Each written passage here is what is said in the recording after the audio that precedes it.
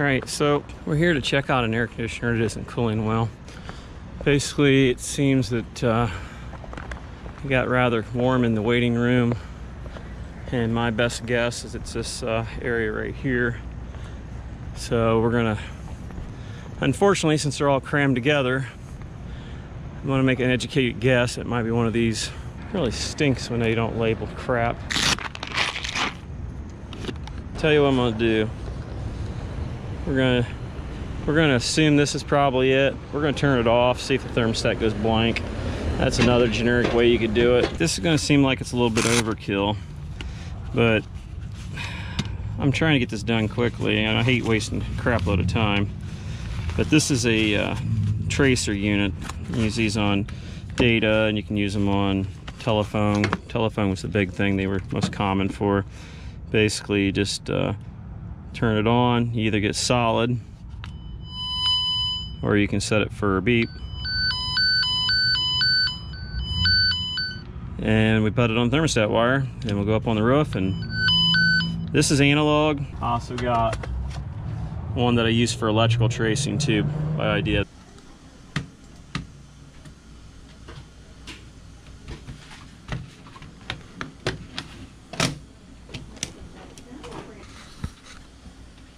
So as you've seen, the bottom thermostat was this one here that was dead. So obviously it's not this one. So we'll go ahead and turn that back on before we forget. Obviously probably wasn't this one, because this one's still running. This is great.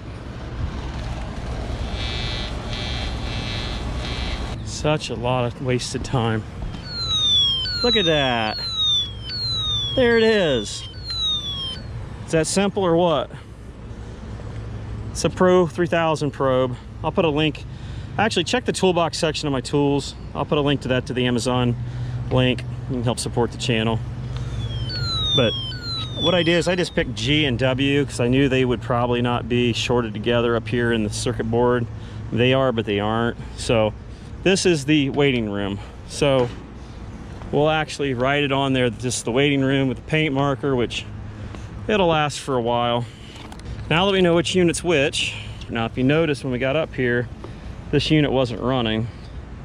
So let's go ahead and check high voltage and see if there's any issues with that, just for giggles. The thermostat had power, but don't necessarily mean that that's anything in particular going on right. 215, 217, 217, so high voltage is good. This one here is got fan operation, but I have no compressor. See if we can find out if the signal's getting up here or not. I don't have anything on that one. I do have it on R, so I ain't got nothing coming from Y. Going off the common on the transfer. Yeah, I do. Now I do. Yeah. So I got nothing there on that. But look at all this hornswoggle garbage. This goes over to a pressure switch. Ah, look at that. You see that? I always like people that can't afford a good pair of crimpers. That's some nice stuff right there. Just smash it. Comes in, goes to a black one, goes into all this flipping mess. What a freaking joke. So basically blue goes to the low pressure switch, goes over to the high pressure switch, and comes back on T1. See the high, but I don't see the low pressure switch. There it is. I think it's there hidden inside there. So there it is. It just tried to start again. And that time I didn't touch anything. At this point, I'm just going to kill the power. We're going to go through and check these switches, which the blue one comes into here. This is such a mess. Clean this stuff up. One connection here, one connection here. Connections galore. What we can do is bypass that garbage. Basically, this comes out of here on that terminal. Comes back on black. Or on blue, I should say. So, go to like that.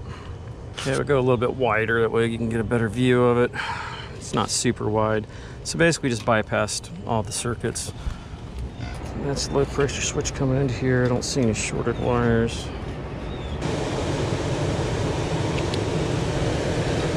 Okay, might as well check our delta T on this. See what we got going on here.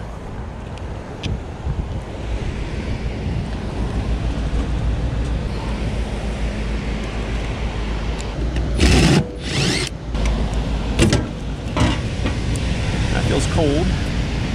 So, put our handy dandy probe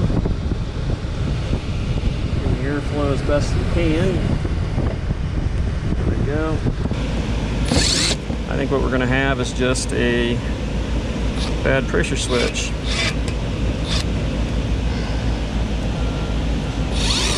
-17-degree split on this, running 29-degree evap.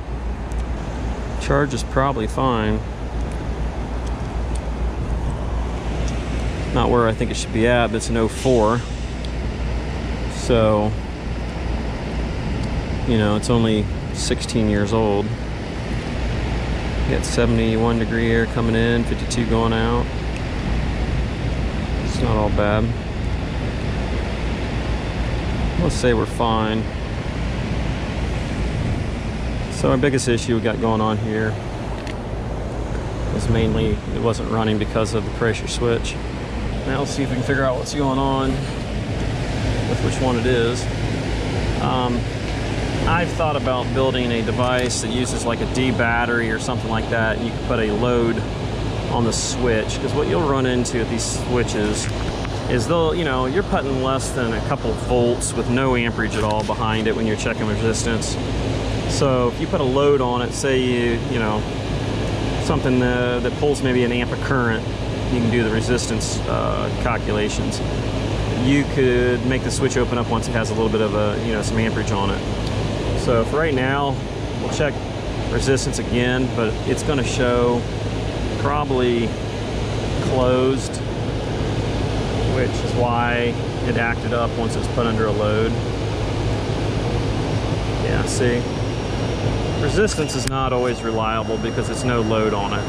Now to double check that, you can come over here and check your amperage on your contactor for giggles and just see what exactly it's pulling, which generally is not real high. So you're pulling 2.2 amps, 0.3 amps. So we don't have excessive current, so that's not the problem.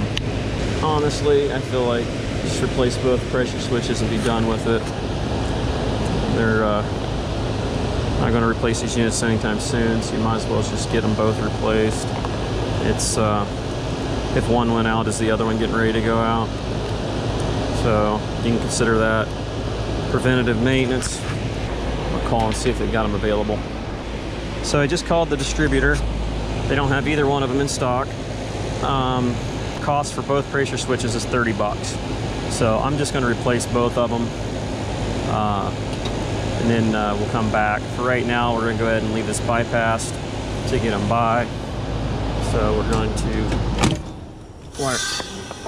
wire this thing back up so it's not across this panel like it is. While we're here, we got a couple other units to check out. Basically, we had someone out here to do the maintenance, and they found some weak capacitors and a few different issues with the units maybe not performing quite right. So we're going to go ahead and check it out. This one here was slow to cool. Okay, I just went downstairs and turned them all on. I only went like 2 degrees down. Same thing here. Let's put the probes in here and check temps. Of course, it could be just stabilizing. Gotta love the old 410. Like I said before, it will trick you into going and grabbing your refrigerant bottle, and about the time you get back, it will end up being okay. So from what I'm seeing here, it looks really good. 17.5-degree split and 35 VAP and 91 condenser. Not bad. That all can be thrown off depending on where you take your measurements at. I see some of these people sticking their thermometers in the screw hole of the 5/16 hole and stuff, and air is funny. It doesn't go everywhere equally. So your best place is in the middle of the duct if possible. It just really depends on how the air's bending and twisting and everything else. So that right there on this unit's fine, no problems at all. This unit here, the guy found the capacitor weak, so came up here and checked it, and sure enough, it checked out a little bit weak. So we're going to go ahead and change it. This is another one of those dual capacitors that Carrier likes to use, which I don't stock on my truck, but there's nothing wrong with using two individual ones. So as you'll be able to see, we've got 8 on the one, 7.8 on the other. It's rated for 10. So it's getting weak. Don't wait till it fails. You know the old saying, you were just out here. So just going to get them some new ones on there. We got to split the common away from them, and we'll get that back in place. The yeller we'll put there, and we'll just make a jumper for the other one. I usually try to carry some wire in my bag just in case, but as you know, Carrier likes to put 60 foot of wire here for their fans. So what we ended up doing was just trimming a little section off of there. We'll go ahead and put a new crimp on it, and then we'll put a crimp on the other side of the other, and that will make us a nice little jumper, which will save us a trip back to the truck. They had 3 wires on there, otherwise we would have had to, we could have just split that yellow one. But you know, we'll end up going back in there, and we brought a little bit of strap so that it's not just dangling in there. There's all kinds of capacitor bandits out there that just throw the spin there wherever they can make it fit, and that's gotta be better than that. There you go. Got those capacitors in place. They're not going to go anywhere. There, it's not perfectly level, but you know, it's better than sitting inside of a box loose inside the compartment, which is some of the crap I've been seeing online lately. I mean, it's bothering me that it's turned. See, that's the kind of crap just bothers me. So let's trim that up so that's a little more straight. And unfortunately, I'm gonna have to use a tapping screw to get it so they're level. And that screw's not really pointy on the end, so I doubt. I'm gonna put this into the warp speed and see if we can make this thing bore through it. Do the hole ahead of time. Look at that. That's stage 3 on this puppy, man. She is wicked. That thing wasn't even sharp. It just sucked it right through.